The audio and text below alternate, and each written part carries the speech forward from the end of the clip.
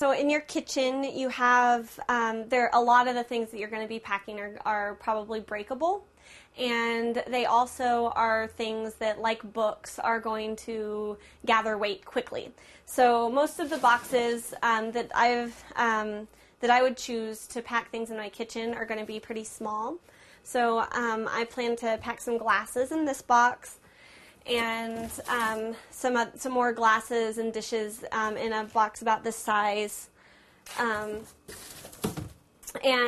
also some dishes in this size, and maybe combine packing some dishes in this box with some other things that won't add much weight, maybe some decorations or other appliances that aren't going to add a lot of weight, or spices, that kind of thing. So when you pack your plates, you're going to want to wrap it in something. This is just blank newsprint that I got from the people who gave me the boxes. So it's used newsprint. And you're going to want to wrap your dishes individually.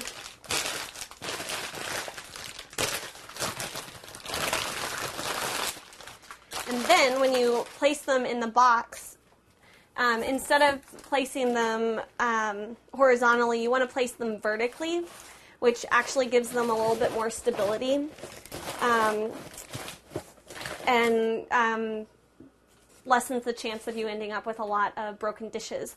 So place your dishes vertically. If you have china, you'll also want to wrap your china in a plastic plate to prevent chipping of of any gold or any of the detailing on the china.